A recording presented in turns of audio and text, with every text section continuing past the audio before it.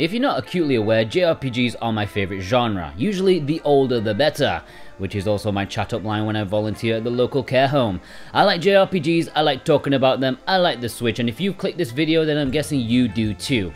Unless you only click these videos for my jokes about chatting up elderly ladies, then I guess that's fine as well. But here in this video, I've compiled a huge list of essential Nintendo Switch JRPGs, both old and new. To stop this video getting out of hand, all the games in this list have physical releases, are actually JRPGs made in Japan or Asian regions. This is not every JRPG on the Switch, it's not a definitive list, it's just my choice, my recommendations, and ones that I've not forgotten. So take that into account. I'd love to know your favourite physical JRPG on the Switch in the comments below. And yes, it's fine if you want to protest the use of the word essential. It's YouTube guys, caveated and nuanced titles and thumbnails, they just don't exist. Let's get on with it. It's impossible to talk about JRPGs without presenting the most prestigious series of the lot of them. You may or may not love Final Fantasy as a series, but you can't deny, around the world, it's the most recognizable name in the genre. And of course, Square Enix like to share around the Final Fantasy love, especially on the Switch. It took a good few years, but eventually the Switch was drip-fed the goodness, with Final Fantasy I, II, 3, 4, 5 and 6 available in the awesome Pixel Remaster collection in this delicious physical version. Mine is the Asian version, which is readily available, plays in English, and was much better handled than the Western physical, which made Square Enix look like absolute jokes. I love this package, and I've played the games before multiple times. I even reviewed them for Switch Watch. But of course, physically, there's also the amazing double pack of Final Fantasy VII and Triple Triad the game.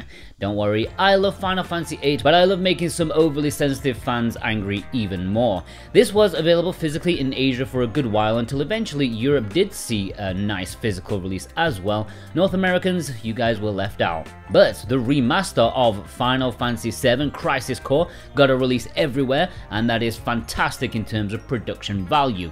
The gameplay is awesome. While I don't exactly love what they did with the story, I appreciate that it's still a goddamn good game and worth a purchase. Final Fantasy IX saw a physical release in Asia, and this is considered the cool kids' favourite in the series. I love it too because it's such a love letter to the old school Final Fantasies. It encapsulated them perfectly.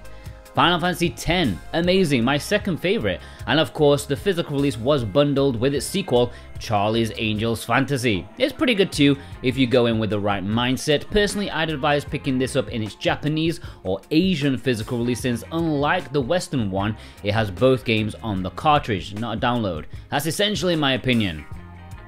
And you can't forget Final Fantasy XII, even though I did initially forget it in this list and had to edit it in. My mistake. This is where they really try to modernize Final Fantasy, and it has a strange MMO style to the gameplay, but it works. It's definitely not close to being my favorite, but it stands out from the crowd with hugely in-depth character growth systems. World of Final Fantasy Maxima is even more Final Fantasy goodness. It's not a mainline release, but it's a damn fine spin-off. Really charming in how it celebrates the series as you treat famous characters almost like Pokemon, which is genius in my opinion. Sadly in the West, just like Final Fantasy IX, this was only available as a code in a box BS, but Southeast Asia got a great physical release that I highly recommend. While there are not as many Dragon Quest games on the Switch compared to Final Fantasy, which is a travesty in my opinion, there's still a good few that may be worth your time if you like collecting physical games. Dragon Quest I, 2, and 3 are available in a sweet little triple pack that only released in Asian regions. It's worth noting that not everyone loves these versions, but as someone who played them for the first time in this form, I actually enjoyed them for what they were, a great little history lesson. Dragon Quest XI is a pretty huge one, not only in the size of the game but also its quality. Many people would state this is the best JRPG on the system, and I would respect that. While I've not had anywhere near enough time to sink my teeth into it properly, there's one thing that screams out after just 5 minutes: quality. You can tell it's a game where people's heart and soul went into making the best game they could, and it just really shows. Now there are other games such as Dragon Quest Builders, but that's obviously not a JRPG, but then there is the amazing Dragon Quest Treasures, which is almost a spiritual sequel of sorts to the Dragon Quest Monster series, although that's coming later this year, which I can't wait for. That's going to be amazing. And then later there's going to be a Dragon Quest III remake. We haven't seen much information about that, and I'm not counting it in this video, but I'm bloody hopeful because it looks like it's going to be amazing with a HD 2D art style. There are 2 Fire Emblem games on the Switch, well, that have physical releases, Fire Emblem Three Houses and Fire Emblem Engage. And no, that code in a box nonsense for the first Fire Emblem game does not count. But what's there to say about these strategy RPGs? Essential is probably the word. While Fire Emblem Awakening revived the series and made it viable once more, Three Houses sent it into the stratosphere, almost making it mainstream, which is a miracle in my opinion. Its sequel, Fire Emblem Engage, didn't hit quite as hard, maybe because of the Colgate hair, but there's no denying it's added an excellent release to the Switch's bulking RPG library. 3 action JRPGs were included in the excellent little package of the Collection of Mana. 3 Seiken Densetsu games in one. Final Fantasy Adventure on the Game Boy, Secret of Mana for the Super Nintendo, and for the first time in English, the utterly gorgeous Super Famicom game Trials of Mana. This package is worth it for that alone. It took a while to come to the West, but now it's here and it is nicely affordable. I think at some point Square Enix went a bit nuts because around the same time they released a remake of Trials of Mana, a proper 3D game that didn't exactly have the budget of like Final Fantasy VII Remake. In fact, they probably made it with the change found down the back of the sofa, and I'd arguably say it's not as good as the original, but it's a different kind of perspective and I would give it a shot. And if you want to give any of these games a shot, you want to purchase them physically, for example, then please click the links below to purchase them from there. That would help support me no end. And it's also awesome because you get a game or two at the same time. For the Western retail releases, I've just put a generic link to a partner store, but due to the potential minefield of some of the import exclusives that I'll mention here, I've put specific links to those to make sure no mistakes were made, and I thank you kindly for your support. It really does mean a lot to me. Legend of Mana is an amazing game. The longer time goes on, the more I love this little mysterious game. It's a non-linear game with many little stories and events that everyone will experience in a different order. There's so many little nuances to this game that it's hard to explain in a small paragraph. Never mind the review I did for Switch Watch, but maybe you can understand it more over there, so go watch that. I love this little action RPG. The physical release was only available in Southeast Asia. The West has another code in a box BS. Don't bother with that. The SaGa series is a bit of a niche franchise for Square Enix in the West, but that hasn't stopped them from making plenty of them available on the Switch, and most of them are available physically, although only in Asian regions with English. Romancing Saga Minstrel Song is a 3D remake of the original Romancing Saga game. There's also Romancing Saga 2 and 3, which are enhanced 2D ports. There's SaGa Scarlet Grace Ambitions, which is a Vita game, and finally there is my favourite, SaGa Frontier Remastered. All of them are great, but that last one in particular gives me fuzzy feelings. These aren't JRPGs for everyone due to their idiosyncratic nature, following different protagonists in smaller stories, but you should definitely give like 1 or 2 of them a try. Again, I would be highly advising SaGa Frontier to be your first one. And again, with some imports, you have to be careful which one you buy. Please follow the links in the description. I have guided you properly, okay?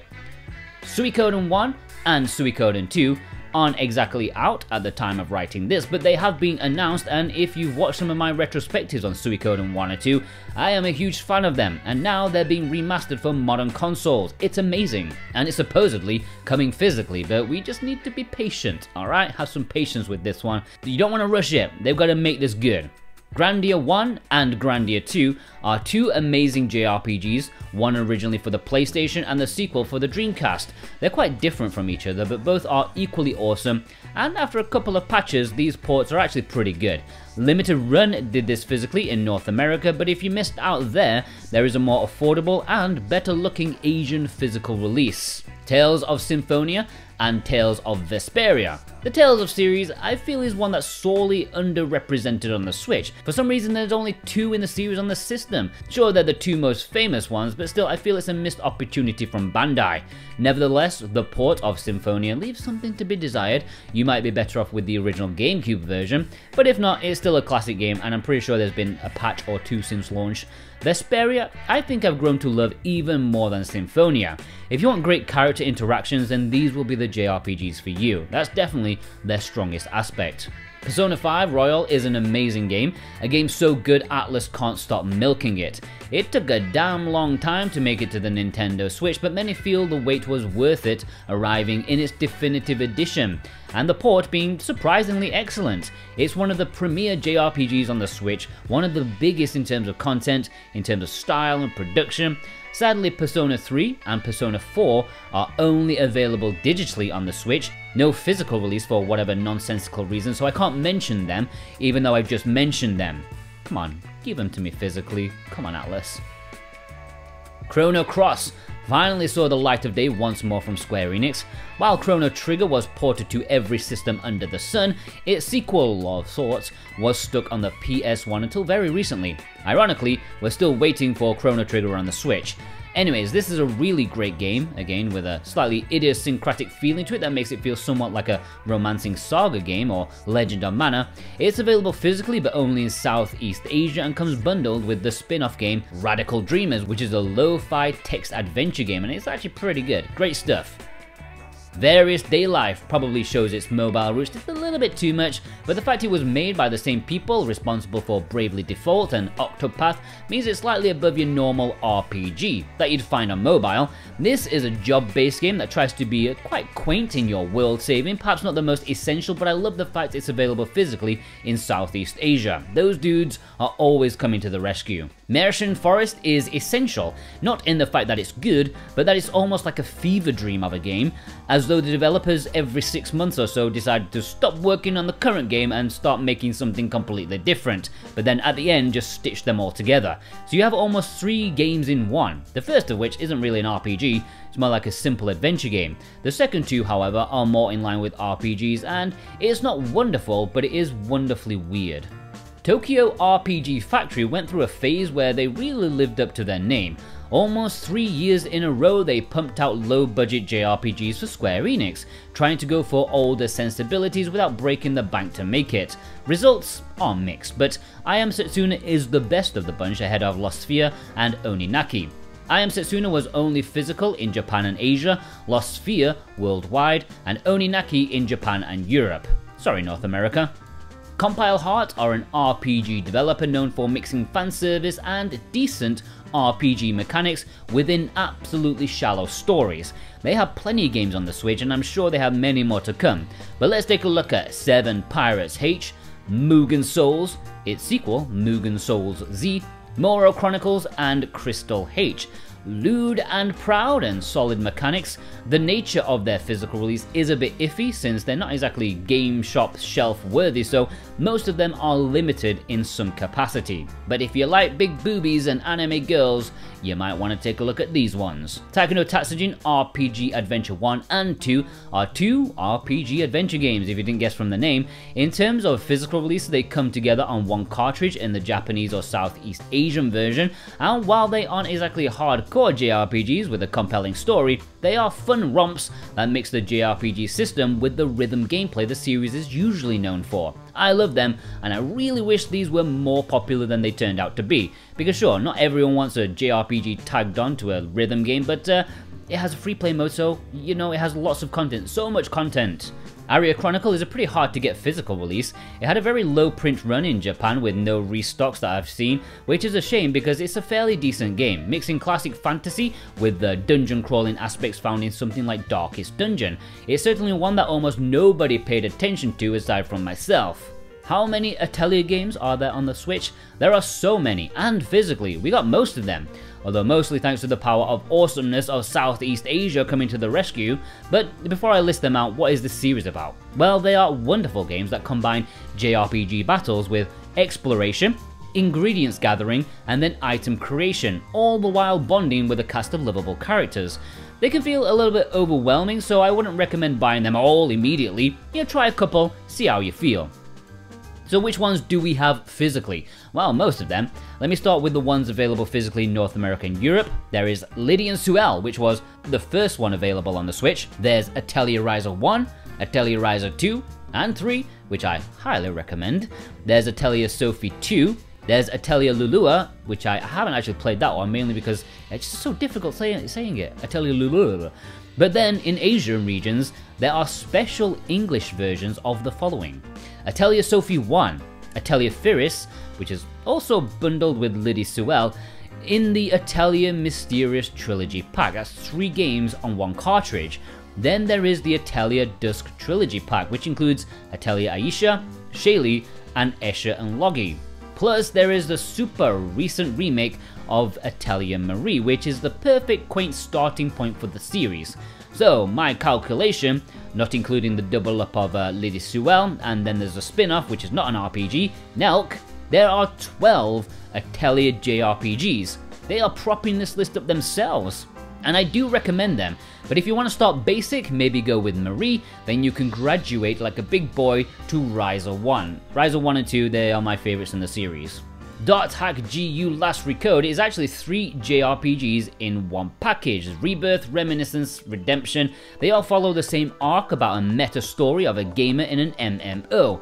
Each game in the package is short, especially compared to other JRPGs of the PS2 era when they originally released. This helped Bandai pump them out faster and keep costs down, so while coming together as a meaty package, each individual game feels more bite-sized and digestible. This was released physically in North America, but only on Bandai's web store. It did get a wider release in Asian regions, however, so maybe that's a better option for some out there. TouHou New World is a new enough action RPG that blends RPG elements in terms of stats, levels, and even exploration and story, but integrates them with bullet hell themes in terms of the combat. While it's not the greatest game in the world, you can see it was made on a small budget. I thoroughly enjoyed it, and it was my favourite Touhou game that I played up to this point. Fairy Fencer F Dark Advent and Refrain Chord are 2 games that, although they are in the same series and follow on from each other narratively, they play very differently. The first game doesn't run great on the Switch, but is considered a really decent JRPG, while the second game, which I have played, is a tactical RPG. Total switch up in gameplay, and I really enjoyed it. Very competently made, although the story is a bit of guffage, but you can expect that from this developer. Chocobo's Mystery Dungeon is one of the best Final Fantasy spin-off games in my opinion. Of course, I may have a bit of a bias because I love the Mystery Dungeon gameplay style, but it works so well with the Final Fantasy theme. A chocobo with job classes, recruitable enemies, mild town building, I love it. It's a great introduction to the Mystery Dungeon genre, if you think it might be a bit too hardcore for you. Try this one. It did get a physical release, but only in Japan, with English though. Let me just take a little mini break to remind you that this video was supported by my patrons over on Patreon. Thank you kindly for your support. They get these videos early, ad-free, plus loads of bonuses that definitely makes it worth it for them. If you want to see exactly what they get, wait till the end of the video or click the link below to see what it has to offer. Patreon.com/abitmorejordan. Thank you ever so much. Mistover is a fairly sought after physical game, mainly because the eShop version has been delisted, so if you didn't buy it already, the only way to play it is physically. Unless you're a pirate, I suppose. But yeah, this is a darkly dungeon crawling RPG, not the greatest. In fact, its main interesting selling point is that the physical is highly sought after. Omega Labyrinth Life has a gameplay style that is quite close to my heart. It's almost a mystery dungeon style game, but definitely on the more casual end. It's like As Your Dreams, just less monsters and more boobage. Like ridiculous amounts. There's even a minigame where you touch up the girls and make them squirt some sort of energy juice or something. Don't play this one on the bus, you'll give that grandma a heart attack. Dungeon Encounters is a stripped-back RPG. A small, all-star team of Square Enix employees teamed up on their lunch break to create this faff-free dungeon-crawling RPG. It's like D&D, but without the grandeur. It's like someone playing it who likes any kind of visual imagination. And it won't be great for everyone, but for those who want something more pure, less of the fluff, it could be a good one for you. TouHou Genso Wanderer, Lotus Labyrinth R, and Reloaded are two dungeon crawling RPGs that we got physically in English, obviously part of the TouHou franchise, or should it be franchise? I don't know, they're fan games, so I don't want to say franchise because they're not official, they're franchises. I don't know, I feel there's a better word for it. In terms of top-down dungeon crawlers, rarely do they get as mental as this one. It's just craziness. Reloaded we got physically in the West, but Lotus Labyrinth R has a physical release with English in Japan. Alliance Alive is a really overlooked title. This was originally a 3DS game but came out when the console was pretty much dead, so at least they had sense to re-release it in HD on the Switch. I've already talked about this a little bit in my essential 3DS JRPG list, but I say the Switch version is the best way to play. Lost Child isn't the most essential of Shin Megami Tensei ripoffs, but it's a commendable one, I'd say. The issue with this is that it's now being delisted from the eShop, and the physical version is now rather pricey. I hope collectors got in on this one early. Live Alive was a surprising remake from Square Enix, a Super Famicom game that never made it westwards, but using their much-loved 2D HD art style, they brought it to life and hopefully to a new audience. While I've only just picked this one up myself, I am super eager to see how it works with many different characters to follow in different time periods, giving me a very romancing saga vibe. Octopath Traveler 1 and 2 are two really great JRPGs. The first was massively loved on release due to it being an earlier big budget exclusive for the system. Perhaps retrospectively, despite it being super commendable, it did have its flaws. However, the fairly recent sequels seem to have almost universal acclaim for fixing the errors made in the original. If you want the best one, go straight for the sequel, but I wouldn't knock you for trying the original one as well. Bravely Default 2 is something I'd consider to be almost in the same series. I know they're not, but Octopath, Bravely Default, they share a lot of the same vibes. I think hype about the series has simmered down over the releases. I mean, these were once hailed as the saviors of the turn-based JRPG genre, but as decently as this sequel reviewed, it just came and went without too much talk about it, which I think is a shame, and it deserves a little bit more attention and support. Go buy it. Ys is a series you may be familiar with if you watched my retrospective on the first two entries. Well, the series is still going strong, and with Ys 8, it brought many newcomers to the world of Adol and his adventures. It's an amazing game with fantastic scope for its budget, and the music, oh my god, the game is worth it for the music alone. Ys 9 is not something I've played, but I'm told by fans this is almost a culmination of the series, so not the greatest introduction, perhaps better enjoyed if you're more familiar with the series. Sadly, the only other Ys games we have in English on the Switch is the equally awesome Ys Origin. It's a different kind of vibe, but still essential in my opinion. In Japan, they also have a remake of Ys 3, which is it's a remake of a remake. And there's also Ys 10 coming, but there's no word on English right now for those two. Let's keep praying to the goddesses, not only because they're hot. The Legend of Heroes is a series that is Falcom's flagship series, perhaps slightly ahead of Ys. Totally different kind of game, but just as amazing. Sadly, due to the intertwining nature of the stories, arcs and stuff, it's kind of difficult to enjoy them if you're only a Switch owner. Currently physically, there's Legend of Heroes, Trails of Cold Steel 3 and 4, which are hard to appreciate if you haven't played 1 and 2. Come on Falcom, Exceed, NIS America, just do what you gotta do. Get your agreements ready, okay? Just make some sort of agreement and get them on the Switch. Help gamers out, we need them. The Crossbell arc may be more easy for some people to stomach. While it is connected to the rest of the series, the fact that Trails from Zero and Trails to Azure are considered their own arc means that while it would be nice to start earlier in the series, this is not an awful place to begin your Legend of Heroes adventure. And boy, I think these games look amazing, like utterly amazing. I just need game publishers to see sense so I can start in the right place. Trails into Reverie, I'm told by a quick 30-second Google, is that both of the arcs, Cold Steel and Crossbell, both culminate together in the Trails into Reverie game, which at the time of making this video is the latest one on the Switch. So yeah, if you're deep into the Trails series, then you should be adding this to your collection if you haven't already. Labyrinth of Refrain and Labyrinth of Galeria, the Moon Society, are two charming dungeon crawlers, a nice bit of fan service as you delve deep into first-person dungeon crawling turn-based battles. They're kind of just like Etrian Odyssey games, but not as good in some aspects, but offer a slightly different kind of thing, a bit more personality if you will. Speaking of Etrian Odyssey, Atlus remade 1, 2, and 3 for the Nintendo Switch. Sadly, there was no physical version in the West, but there is a nice collection, a physical package in Asia that does have English. I would say this is a bloody great package in terms of games that are at the peak of dungeon exploration. While any kind of narrative takes a backseat, this is all about old school exploration where you even draw your own map, which is ace. It's not ideal on the Switch, but it works surprisingly well. It's an expensive package, but I think it's worth it. Crystar is a JRPG from NIS America that flew under the radar, which could be said for half of their games, but not usually their JRPGs. This one did though, maybe because it released on the PS4 quite a while before, I don't know, but I haven't personally played it, but from people who have played it, people who I respect, they tell me it's a pretty decent time, and that's saying something because usually I don't respect anybody.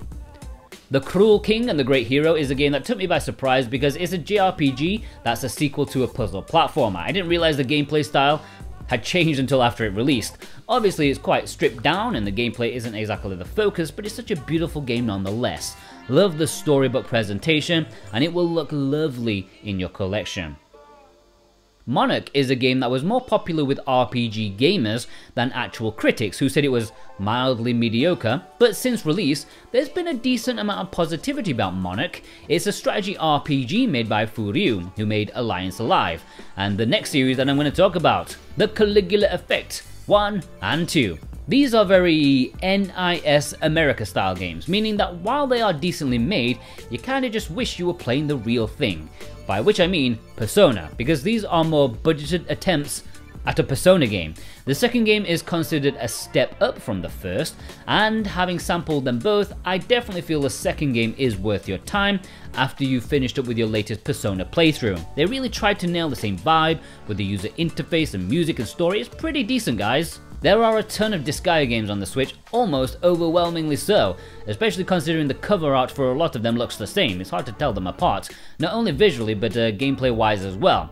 But as they say, if it ain't broke, don't balls it up by trying to be clever, or something like that. Either way, you can't go wrong with one or two of these in your collection, as they not only give plenty of gameplay hours, but also humor as well.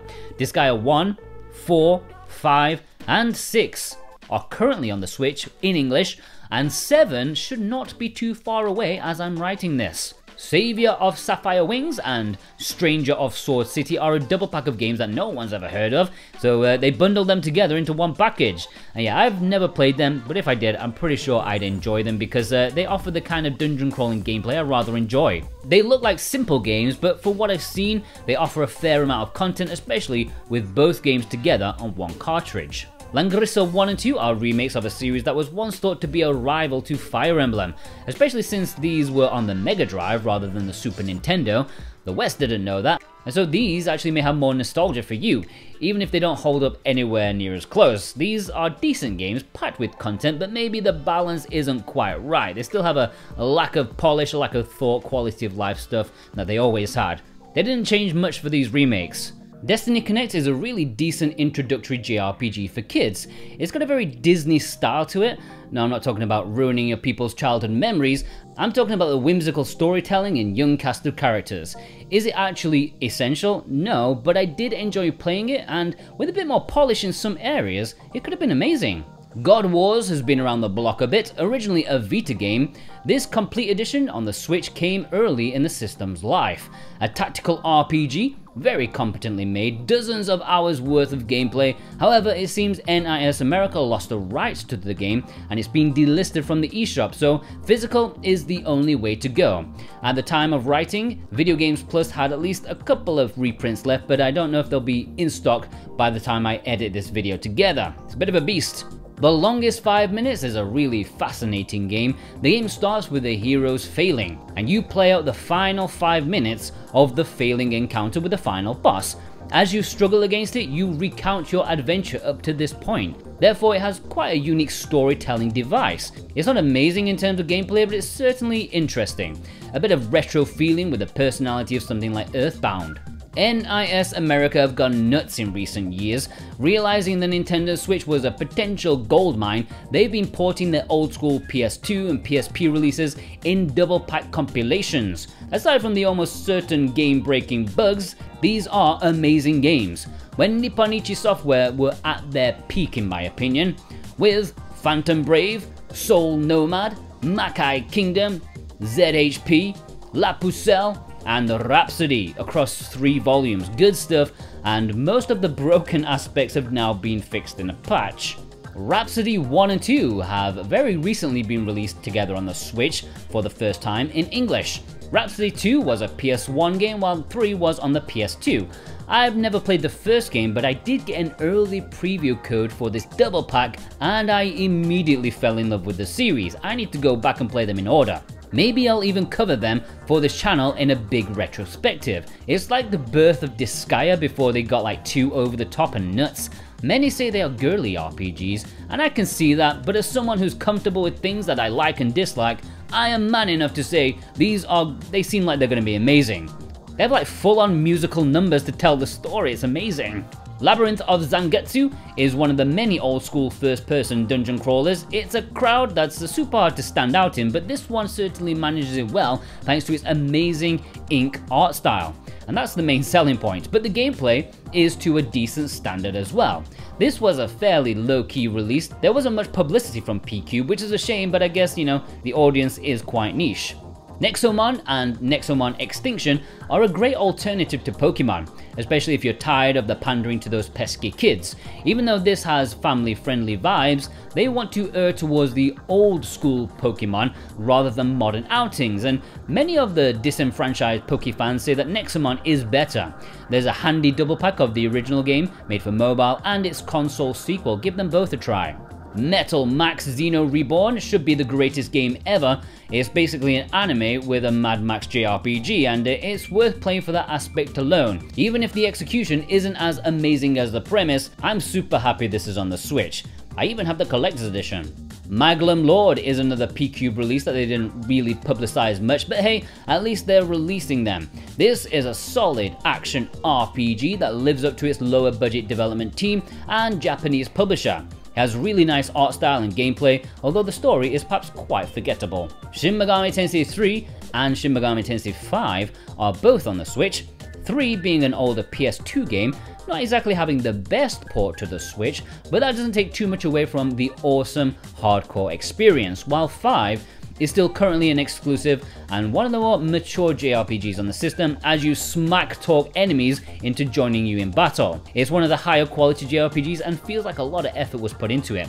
Although maybe you can see Atlas don't love it quite as much as the Persona spin-offs these days. Ni no Kuni 1 and 2 are 2 amazing games. Beautiful RPGs from Bandai. While they're from the same series, they do play rather differently from each other, and that's perhaps why I enjoy the first game slightly more. That game is bloody magical in every sense of the word, from the presentation, the story, the gameplay, it's wonderful. Ni no Kuni 2, also a pretty great game, but I think it suffered due to the lack of partnership with Studio Ghibli this time around, who were at that time clearing their desks out. Get both, they're pretty cheap if found in the right place, but if you can only get one of them, get the first one. It would be relatively rubbish of me if I had this list of JRPGs but neglected some of Sega's classics available on the Sega Genesis collection. That has 50 games on it and some of them are great JRPGs. Sword of Vermilion, Shining Force 1, 2, Shining in the Darkness, and how can we forget the Phantasy Star 2, 3, and 4. This package is worth it for those Phantasy Star games alone, big value for money.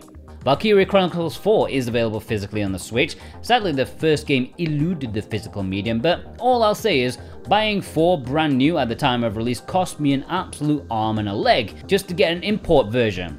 Just a reminder, I live in China and Asian versions, they don't have English, but goddamn, I needed Valkyria Chronicles in my life because there's so much DNA of Skies of Arcadia in here. Completely different game and style, but you can certainly feel that they're made by the same teams. Was the extortionate price worth it? Hell yes, such a great blend of real-time and turn-based mechanics. Baton Kaitos 1 and 2 are almost upon us, coming in a nice double pack. Sadly, North America wasn't deemed worthy of a physical release, at least that's known at the time of writing this, but Europe and Asian regions will be getting the physical goods. These are RPGs that originally found life on the GameCube, I have never played them because I really didn't know what they were, but I've been told they're pretty amazing, even if they do involve cards a lot, and I'm fighting my bias, I really am. Plus, they were made by the same team as Xenoblade, so they must be awesome. There are a handful of Digimon games on the Switch, especially physically, often put head-to-head with its largest rival Pokemon. The Digimon games have hardly set sails on light, but that's not to besmirch the quality because most of them are really ace. Cyber Sleuth 1 and 2 are available in a great double pack. Survive has an interesting mix of visual novel and turn-based strategy, maybe not essential for RPG fans, but visual novel fans, you know, you've already got a boner hearing about that. And Digimon World Next Order is a remake of an older title that wasn't as well loved as some of their earlier efforts, but you know, some tweaks here and there, and being on the Switch, your monster trainers, you can't go wrong with any of them. Sword Art Online is a series that eludes me into what it actually is because I see the word MMO and anime tie-in and then I panic that I'd be heading into an impenetrable nightmare, but that's just me. There are 3 Sword Art Online games on the Switch, and in terms of being physical, all of them are available in Europe, North America. They were just probably as confused about the series as myself, so they didn't get the physical release. There's Fatal Bullet, Hollow Realization, and the latest one, I can't say it, I just like to call it Licorice Adventure. Super Robot Wars is an incredible series that only seems to get better as time goes on. It's a series of strategy RPGs that are basically fangasms from someone who bloody loves mech anime. Loads of anime series come together in a crossover story and feel like you're taking part in an anime. And the icing on the cake is that the battle animations are phenomenal. Jaw-dropping almost. Bloody love these games. They all got physical releases in Asian regions, but you have to be careful which ones you buy since some of the versions don't have English. So make sure if you want to purchase this, which of course you do, then check my links in the description because they will guide you. There is Super Robot Wars T, V, X, and the latest one, 30. Empire of Angels 4 is a surprisingly commendable strategy RPG, something you may not be expecting just looking at the art style, but it is good, well designed and rather charming. Physically, this is available only at PlayAsia, so check the links for that, and don't forget my discount code, which will probably change in the future. SD Gundam Crossrays and SD Gundam Genesis, similar to the Super Robot Wars series, except instead of sprites they use 3D models. These are utterly packed games that follow snippets of famous segments in your favorite anime arcs across the Gundam universe. I don't think they're quite as epic as Super Robot Wars, but they're still awesome and should be in your collection. Again, you have to be careful which ones you buy, bit of a minefield, so follow the links so I can guide you safely and earn a bit of cash from my efforts. I honestly prefer Super Robot Wars and SD Gundam games over Fire Emblem. Sure, they're less strategic, but they're way more epic. Twin Blades of the Three Kingdoms is a tactical RPG with the Three Kingdoms. That should make it the best game ever, right? Sadly, okay, it's not exactly that. It just looks like an RPG Maker game, but although, from what I'm told, it's actually, you know, pretty decent. Visually, ignore the visuals, they're awful, but gameplay-wise, it's okay. Shiren the Wanderer is a bit of a legend in my eyes, pretty much the leader of the Mystery Dungeon gameplay style, which is something I'm a huge fan of. I can't wait to tell you how amazing Azure Dreams is, but this is kind of where it all started. Not exactly the game, but you know, this series, and the physical version was handled by Limited Run Games in North America, while Japan also got a copy with English. Katana Kami is an action RPG dungeon crawler where you are a blacksmith by day, demon slayer by night. This is a pretty packed hardcore game that I'm surprised didn't get a physical release elsewhere in the world, but no, only in Japan. But it does have English, so that's good. One for mature audiences. Aria Chronicle is a game often forgotten about, and it's from Square Enix. This was when they were absolutely on it in terms of pumping out games, especially of the strategy kind. This is a cross between real-time and turn-based, and I think it was overlooked due to the heavyweights of the genre that surrounded it in a similar release window. Tactics Ogre Reborn is an essential strategy RPG. If you've been needing that Final Fantasy Tactics fix, this is the best place to look. This is a remake of a remake pretty much, but that doesn't stop it from being one of the top tier games on the system. If it wasn't for Tactics Ogre, Final Fantasy Tactics probably wouldn't exist. I did hear they changed some pretty big things between this and the PSP release, which may have rubbed some people the wrong way, but hey, you should get it anyways. Star Ocean 2 is from a B-tier franchise of Square's. That doesn't mean that it should be disregarded. This is an upcoming remake that looks to be a big visual departure from the original, and although I am a big lover of HD 2D, I think I prefer the original in this case. I just like that art style. that almost tangible feeling. But hey, you can't go wrong with HD 2D, I suppose. Unlike the remake of the first game, this is getting a physical release, thankfully. Rune Factory 3, 4, and 5. Rune Factory is a series that mixes action RPG with farming life simulation to amazing effect. Rune Factory 3 and 4 are older games that released on the DS and 3DS respectively before being ported to the Switch, but they are still better than Rune Factory 5, which many people enjoyed, but I felt like it was a bit of a step down in terms of quality and gameplay loop. Either way, I can definitely vouch for Rune Factory 3, which I played so much on my DS. Harvestella is Square Enix trying to get in on some of that action. It's Final Fantasy meets Rune Factory, and it's still an exclusive to the Switch at the time of writing this. A pretty commendable game, even if there's some lessons to be learned if a sequel ever pops up, but it's nice to see Square branching out, trying to create new franchises, rather than just labeling it Final Fantasy Farming. Deserves a purchase for that restraint alone. Nier Automata is a classic action RPG, at least that's what people tell me, even though I never asked. I get it, it's deep and stuff, pensive, philosophical, and there's a hot robot babe that you drew naughty fan art for. And no, I don't want to see it, my wife's sitting next to me, maybe later. Apparently the Switch port is pretty excellent, and I should probably get around to playing it, even though the amount of people who went on about it back in the day kind of feels like I've already played it. There are two The World Ends With You games on the Switch, the original and the sequel subtitled Neo. And frankly, the marketing team on this one should be fired, because the sequel flopped mostly because no one knew it was a new game. The covers look almost exactly the same, you literally can't distinguish the two without really looking at them, and the name, Neo, insinuates it's just like a newer version of The World Ends With You. But that's derailed this segment because both of them are excellent examples of action RPGness with unique and brilliant mechanics. The style is off the scales. Triangle Strategy is perhaps the peak of strategy RPG renaissance from Square Enix. Last year they were on fire, and even though Tactics Ogre may have been the best of the classic games, of the newer releases, this is an utterly incredible experience and really made people get that feeling of Final Fantasy Tactics as it was, but just under a different name, a slightly more stupid name. The marketing team, God, they really need to get the game developers in a headlock and tell them to stop making the games hard to sell. But to ignore the bad name, get this. Cross Tales is a fairly recent tactical RPG published by Kemco. Now that's a bit of a warning sign, but I tell you what, ignore that, because if you love Final Fantasy Tactics, you owe it to yourself to try Cross Tales. Obviously, it's not as good as Final Fantasy Tactics, nothing is, but they really studied what made Final Fantasy Tactics so well loved, and they just emulated it so well with every aspect and added their own small twists here and there without making it completely different. They found the perfect balance. Cross Tales, only available physically in Japan and Asia, and it is genuinely a good time no matter what you think. It is, okay? It is.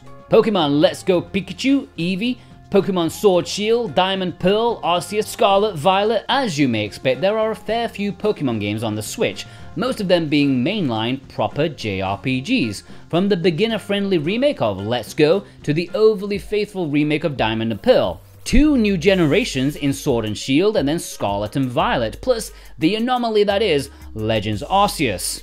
There's endless amounts of content for Pokemon fans.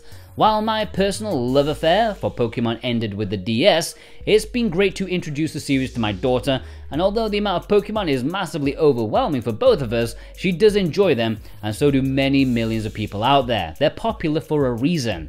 Miitopia is a JRPG developed by Nintendo internally, which is not something that happens often, but this isn't your regular RPG, it's a comedy RPG that chooses your own adventure, stage play kind of thing. It's riddled with comedy gold and the Nintendo magic that makes you totally forget you're playing a JRPG style game. Definitely want to play if you enjoyed the likes of Tomodachi Life. Tokyo Mirage Sessions Sharp FE was one of my favourite Wii U games. Yeah, I was one of those poor suckers, and although this wasn't exactly the Fire Emblem Shin Megami Tensei crossover I was expecting, I absolutely loved this game. It's more like a Persona game, but super light, with a quarter of the budget. So please, don't look over this, it's a fantastic game and I highly recommend everyone to try it. Happy-go-lucky Persona. Chained Echoes does not have a physical release as of yet, but it almost certainly will do in at least half a decade's time when First Press Games decided to get off their arses and produce the cartridges people have already paid money for. This was a really great revelation when it released an indie RPG trying some SNES classicness and almost succeeding. In fact, its success has only been slightly outdone by the unbelievable hype surrounding Sea of Stars, which is coming very soon. And yes, Sea of Stars has been confirmed for a physical release, we just don't know when. Fingers crossed it's not limited run because the game deserves way better than that. Trinity Trigger was a game made by a trio of legends in the industry, and this was aiming for something like Secret of Mana.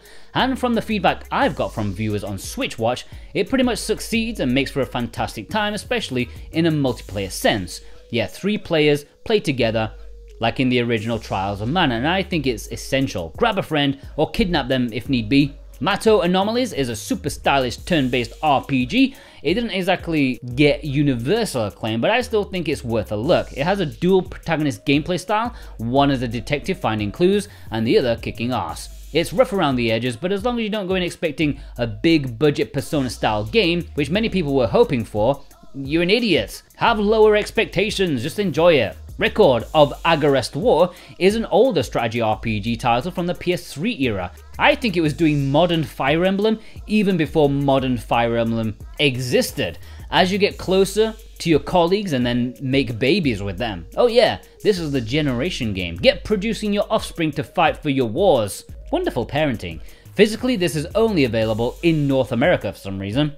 Death End Request 1 and 2 are 2 RPGs I'm not entirely familiar with. In fact, any game that Idea Factory produced, for some reason my brain automatically decides to deny me any information on it, but they do have their fans, and Death End Request certainly has their fans.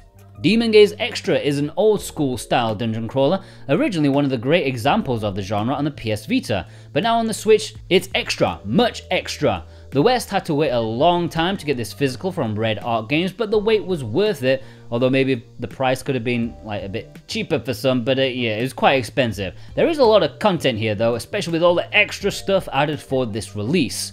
Blue Reflection Second Light is a JRPG from the same company that gave us the Billion Atelier games. You can just see it's made by the same very nice engine, the great art style. This is the second game in the series. Sadly, the first game was never ported to the Switch, but that's fine. Playing this is a nice treat, especially if you're fans of Gust's other work, but need a break from brewing potions. Undernot's Labyrinth of Yomi is another old school style dungeon crawler. I absolutely love the vibe this one's going for. Sadly, due to how niche it is, the price is quite high to get a physical version these days. This is highly rated for the niche audience that it serves, has amazing artwork, set during an interesting period, the late 70s, so it's got some vibe that no other game out there has.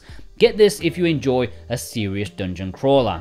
Mary Skelter Finale and Mary Skelter 2 are available physically. This is a bit of a blind spot for me, and I'm just going on like other people's opinions on this, and by other people's opinions I mean people who watch Switch Watch. If you like dungeon crawlers, you'll get something out of these 2 physical releases. Witchspring 3 has mobile feelings to the game, mainly because that's its origins of the series, but as a top-down attempt at something like an Atelier game with an appealing art style and simple but easily picked up mechanics, I think it's got a lot going for it.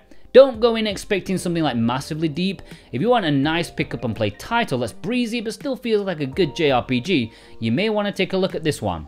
Dragon Star Veneer isn't anything to do with a cheap tacky piece of wood. Dragon Star Veneer is actually a JRPG. A fairly immersive fantasy world that mixes combat and dungeons in a decent way. For a game with an obvious budget, it looks really nice, and although it's not easy to get a hold of these days, for those looking for something a bit more niche, you may want to look into it. Monster Hunter Stories 2 is a great JRPG that's not talked about too much, which is weird because it's from Capcom and is a spin-off of one of their biggest gaming franchises that they have. In fact, one of the biggest in the world. Monster Hunter has gone RPG, has some light Pokemon elements, with many saying the production value and effort put into it trumps Pokemon in like every aspect. And you know what? This ain't too expensive these days. Go grab it. Kowloon High School Chronicle is one I want to quickly mention since I want more people to talk about it. Sadly, it released physically only in Europe, but I understand why. It's an old school PS2 game that was originally only in Japanese, and it mixes visual novel style storytelling with dungeon crawling. Not amazing, but I goddamn love the style and feel of this one. Reminds me of the good old days. And there we have it. all the games I think are essential JRPGs on the Switch that have physical releases. Sorry to all those suckers who don't have physicals like Persona 4, but hey, I think we've got enough and I've not missed anything huge, have I?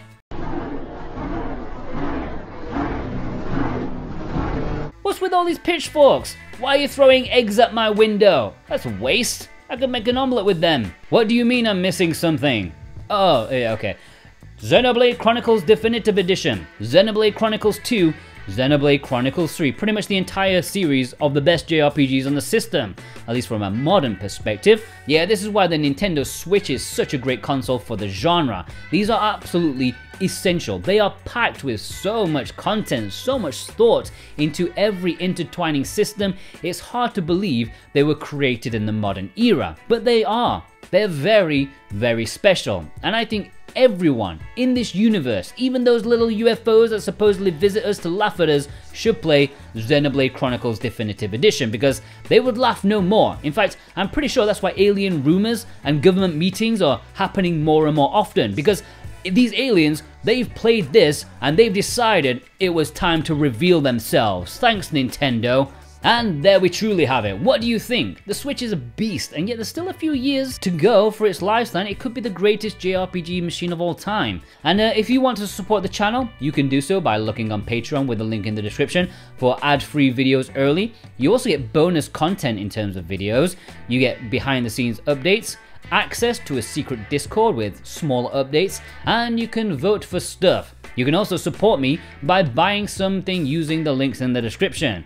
That massively helps me. And of course, subscribing, hitting that bell button, leave a thumbs up and a comment. Check out my other stuff. And a big shout out to my super producers, FF14 Best JRPG, JCross7776, Vey, Sven Nowlertz, Alexander Kato, and Wixit. Absolute legends, and you could be too if you join them.